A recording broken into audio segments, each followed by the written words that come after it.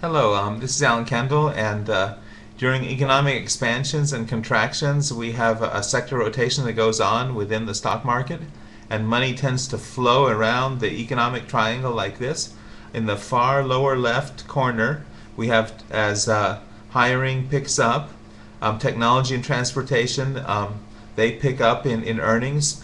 Technology picks up because as people are hired, they order and they purchase more PCs to put on their desks. They have to order better human resources, better infrastructure software, better ordering software, and computers and networking software and all that and networking equipment and all that is being funnel is all that is being money is going into technology.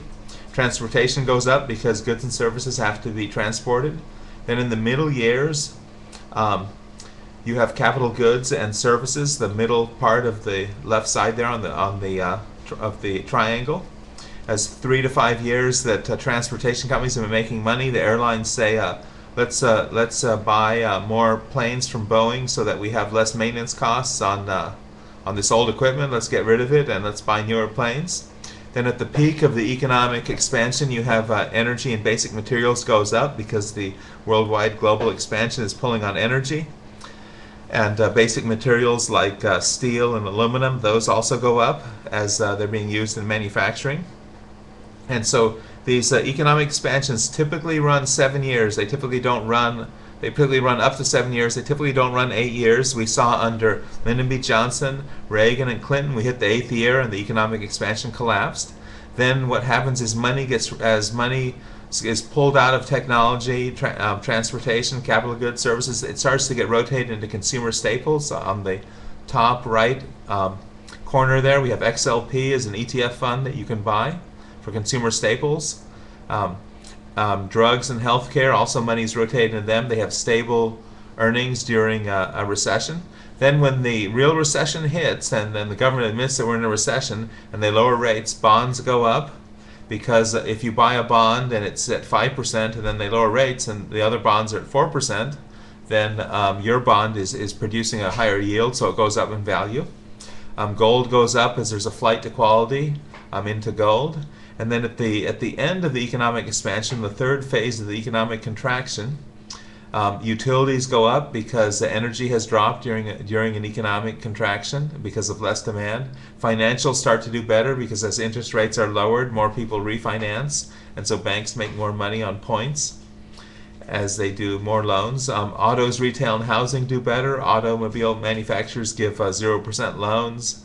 Retail, like JCPenney, Sears, they give cheap credit cards with low interest, and so more people are buying things. Housing does well because of the low interest rates, starts to push up housing. More people are buying homes.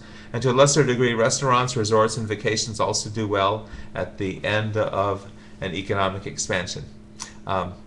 And then once hiring starts up again, then it just transfers over to the left side of the economic triangle, and we start the expansion again. What's very interesting to know is that during the economic contractions, when the government is lowering rates like they did under Bush Senior and Bush Junior, those economic contractions they tend to be 3 to 4 years. But when the interest rates are already low, like they were under the Nixon era, and like they are today under Obama,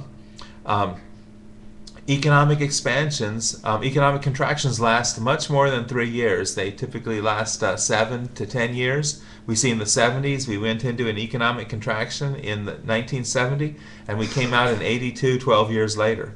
So we had 11, 12 years of increased unemployment, and the